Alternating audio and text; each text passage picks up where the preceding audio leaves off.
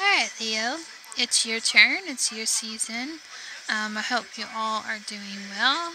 I have your cards laid out here. This is a different deck because we recently got this. This is the Witcher's Tarot. And then over on the side, don't mind this makeup, is your love aspect of your reading. So, overall energy for the month of August. I can't believe it's pretty much coming soon to August, but this is your season. So, congratulations and happy birthday. So, the Wheel of Fortune.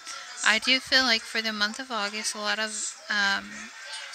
things are coming together. I do notice on here there's different seasons. So, maybe something that you've been working really hard throughout the year and this year, are things coming together, and I feel like it's put in a lot of time and energy into things. So things are equally equalizing out for you this month, especially with it being in your season. You probably feel more better, more refreshed, more to yourself. But we do also have a lot of different energies going on with the planet. Things may seem a little off here and there, but I do feel like you're doing best. Alright, so I'm going to move that over. I like to read the card straight as what it is.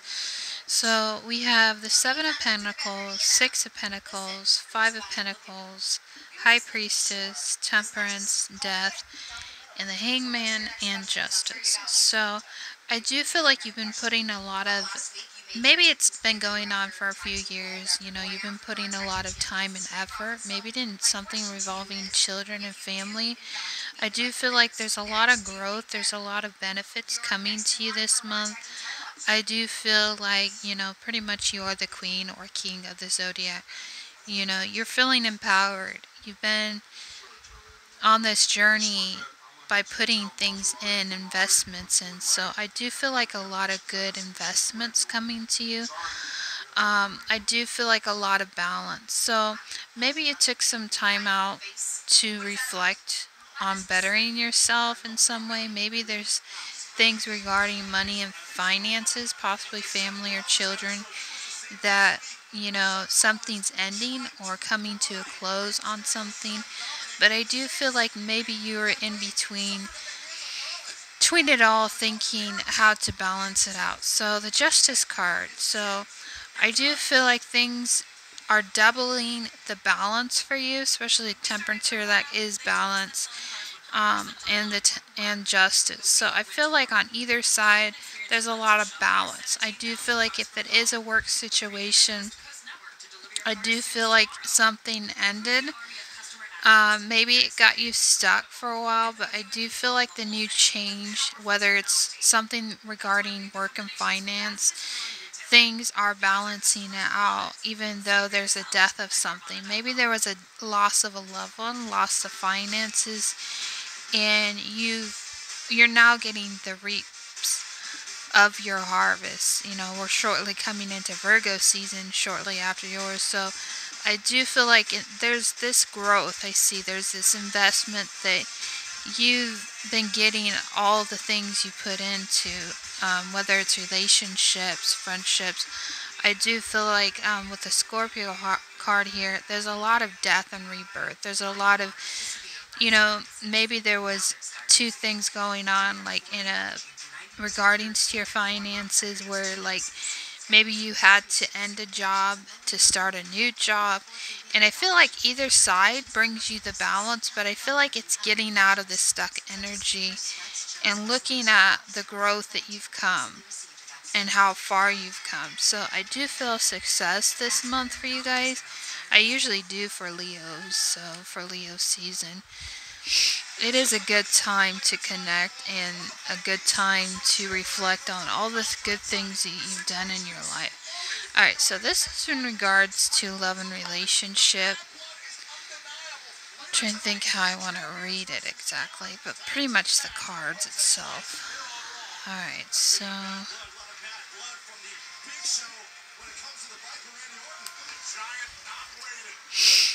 so again, we have Death card here. We have the World card, the Sun card, and the Fool card, and Judgment.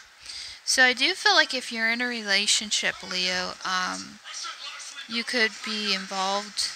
I was thinking maybe a Gemini, a Scorpio, another Leo, fire sign. Um, but in regards to what the cards are saying, I do feel like there's a new beginning for you in the area of love, whether it's to recap everything that you've been through from this point. I do feel like there's a lot of love in regards to family, children, and that's bringing in a lot of new beginning, new energy. You may have had defeat in the past with this person you've been dealing with, but I think the Judgment card is to realign you both into the path that you need to go on. Um, let's see. Let's see if I can pick. Let's do it this way instead of making it. Get a few clarification because it feels like there's something to clarify here. Maybe you need clarification in your relationship. So we're going to pick this card, the Star card. So you could be dealing with an Aquarius, Justice, maybe a Libra, and the Hierophant. So I do feel like there's one more. I do feel like there's a lack, or not a lack, but there's something in regards to your relationship where there's a power struggle or maybe a hiccup with something in regards to this person, maybe the Aquarius or someone you're dealing with. So I do feel like you're getting over maybe the heartbreak of something, not having the control that you want, but right here across from the Empress. So I do feel like it has to do with maybe your voice, maybe being the activist in the regards to your relationship. It's maybe speaking out about the relationship, what needs to close, what needs to be balanced in the relationship. I do feel like also, Leo, let me do this again. I wasn't going to. Something about you and your potential partner or someone that you're dealing with. Let's see if we can get 3 cards for them and 3 cards for you. Just to see. Let's going to do this one. Let's move these cards out of the way. I think I kind of clarified on that. If we have to, we'll come back to it. So,